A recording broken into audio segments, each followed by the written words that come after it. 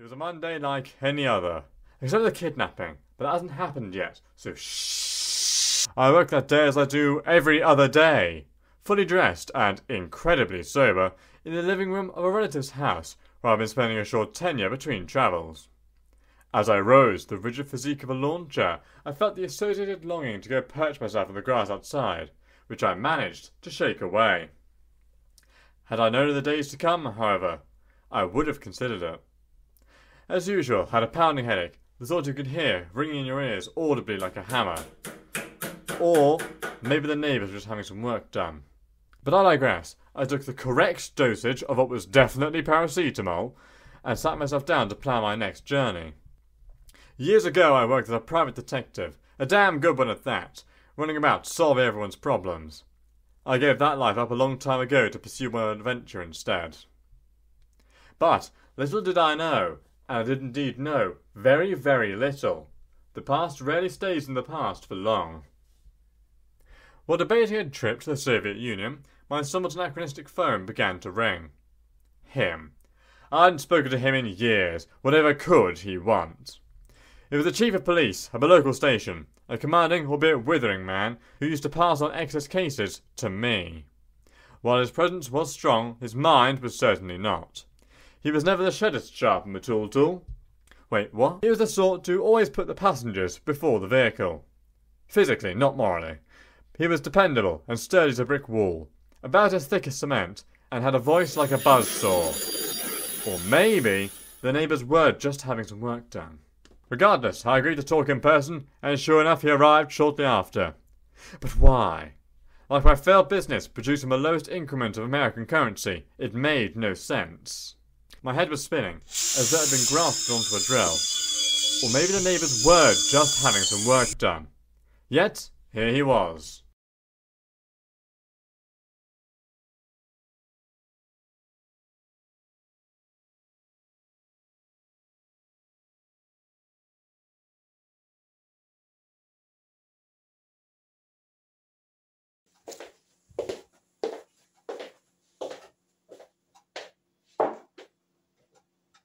What was it you wanted, Chief? Missing person.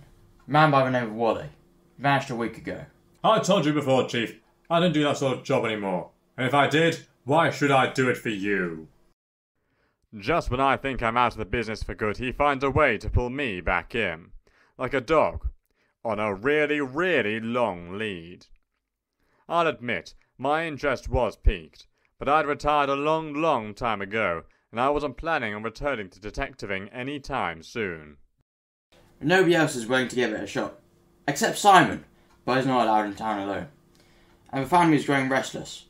They have leads, but no one to follow them. And what's in for me? Detective, please. Come now, be realistic.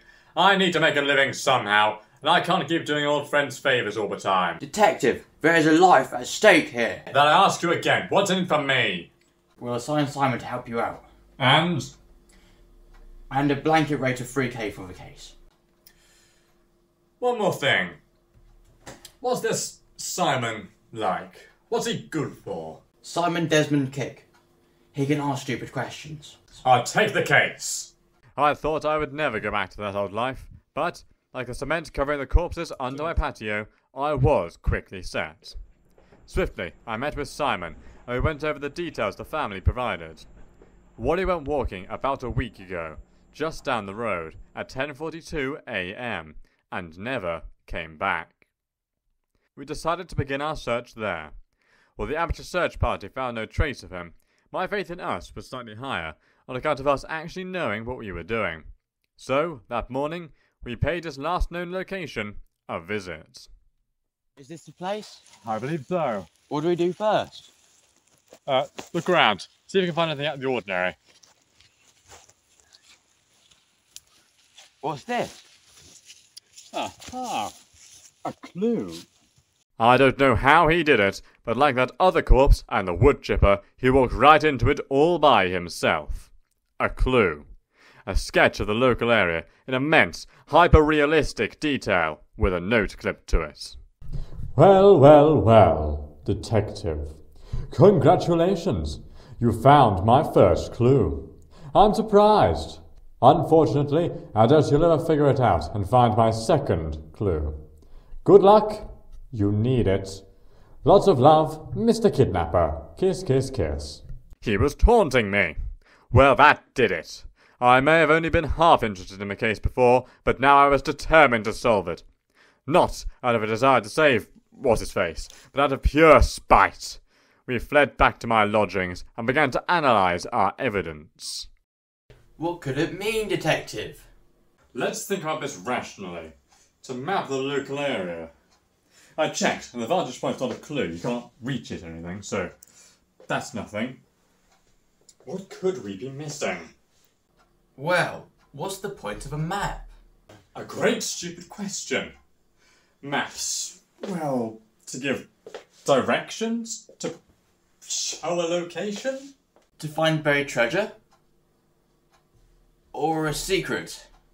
A secret? I racked my brain for the answer, and, like the court summons for that murder trial, eventually it came to me. Aha! What's that there? Well, I'll be damned. Hidden in the picture, a figure stood among the buildings. It matched with the family's description of Wally perfectly. Tall, brown hair, pasty skin, love of bright red and white clothes. It was him! I think we found our Wally, Simon. Now, where's that to? The Hand Cafe, situated in the outskirts of town just past the baker's. It wasn't much, but it was a lead. I hadn't the foggiest as to how this quaint cafe linked to the kidnapping, but who was I to question a clearly accomplished kidnapper? Simon and I dragged ourselves out at noon and investigated the scene. Here we are. Question is, do we want to drink before or after the investigation? Good question.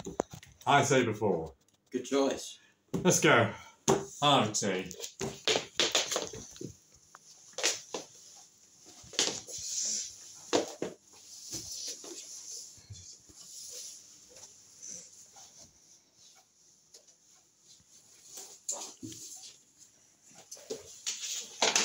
It wasn't long before we found our next clue.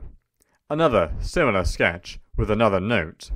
Like an incomplete alphabet, the Y continued to evade me.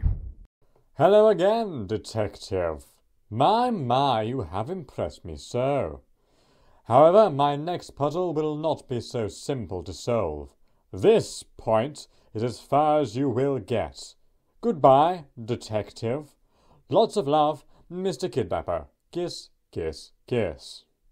This sketch was of a different portion of town, adjacent to the last. We knew his game now and began to search for the hidden Wally. Ha! I found him! No. Yes! I beat you! No, I hate you! I did it! No. Me! I did it! Ha! Now, where's that to? Ford Gardens. It's a garden shop sort of place. Small, but rather well looked after. Well, we go there. And look, we did. We scoured the area like the police did before that murder case. But, like the cops, we came up blank. No matter where we looked, there was no sign of any other clues. We sat ourselves down and contemplated our investigations. Detective. Yes? What do we do now? Another stupid question. That's a serious question, and that's a problem. I came on to this job to ask stupid questions. This is not my forte. I'm out. Sidekick? You come back here! Oh, I get it now.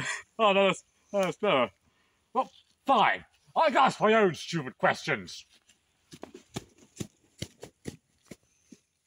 I can ask my own stupid questions. Aha! What is it, Luna? Is that... a lead. Alone, my mind began to race. It ran wildly, like an unattended jackhammer. That reminds me, I must renew my license. The absence of a clue must mean something. The last one mentioned a puzzle. But there's nothing new, so I must have everything I need. But what? Wait. Point. Suddenly, I was struck with the answer. The two sketches lined up perfectly, and both of the Wallys were pointing in two different directions. I found the point where the angles converged, and there, yes, two tiny camouflage people. Wally, yes, but also some other uncertain figure. Curious, I looked closer. But where is that? Aha! Of course. My final destination. The Brown Room, in the centre of town. A storage shed open to the public. I slowly stumbled down to the site, like a builder, with shoes full of cement, and a stomach full of biscuits and tea. If the biscuits were made of rocks, and the tea was made of also rocks.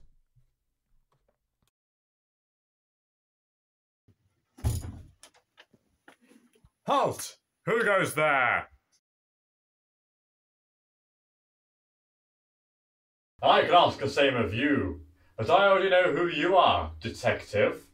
Question is, do you? Of course I know who I am. It doesn't matter. Where is he? Whoever could, you mean. Where's Wally? You've gotten ahead of yourself here, my dear friend. The real question is, who's Wally? What do you mean? Check your diagram, detective. See there? 2 people in the Brown Room.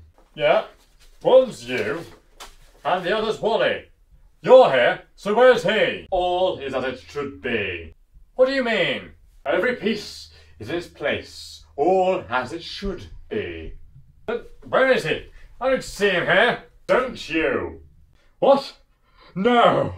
Yes, you know it's to be true. I'm Wally? No, it can't be. It is. No. Now, put on your glasses. Put them on. You can't see the forest for the trees, can you? I can't see anything. These aren't my prescription. Shut up, but now. Now you can see. Who does that make you? Oh, where are my manners? My name is Martin. Martin Handford. Handford, of course. The architect. The creator. What more do you want from me, damn you? Everything and nothing. I want my work back. What are you laughing about? I can't help you there. I can't remember myself. Surely you can. Afraid not, my friend. That one's long gone. I have no idea what I did with that. What? No. You can't have. It's all been forgotten now. That was smart of me, wasn't it? A bit of planning, foresight and ingenuity. A right smart move, that was. Couldn't tell if I wanted to. Which I don't. But there's one thing you haven't considered. What's that then? There's nothing like adrenaline to spark a memory. Then remember this, Martin. Oh, really? Yes, indeed. Then how about I raise the stakes? You're going to tell me where it is, or someone here will get it. I told you, Martin, I haven't a clue where it is. Why not? After I found it on that case all that time ago, I used it for leisure. For travel. The ancient Greeks, the Roman Empire, the Aztecs, the Hanging Gardens of Babylon, the Library of Alexandria. I saw them all. But I knew I couldn't use it forever, so I hid it just before our last encounter. Before the amnesia set in. Since then, I've explored our modern world. You can't have lost it. Why not? That was the result of decades of research, the finest minds on Earth congregating to create a marvel of science fiction that was no longer mere fiction. I entrusted it to you for safekeeping. I expected it back. What a waste of talent. Can I go now? No, shut up! Well, if you can't help me, you are very little use, so this will be farewell, Wally. I can find it without you. But you haven't accounted for one thing, Martin. And what's that? You're already dead. What? Bang! You're dead. Looks like you've been shot.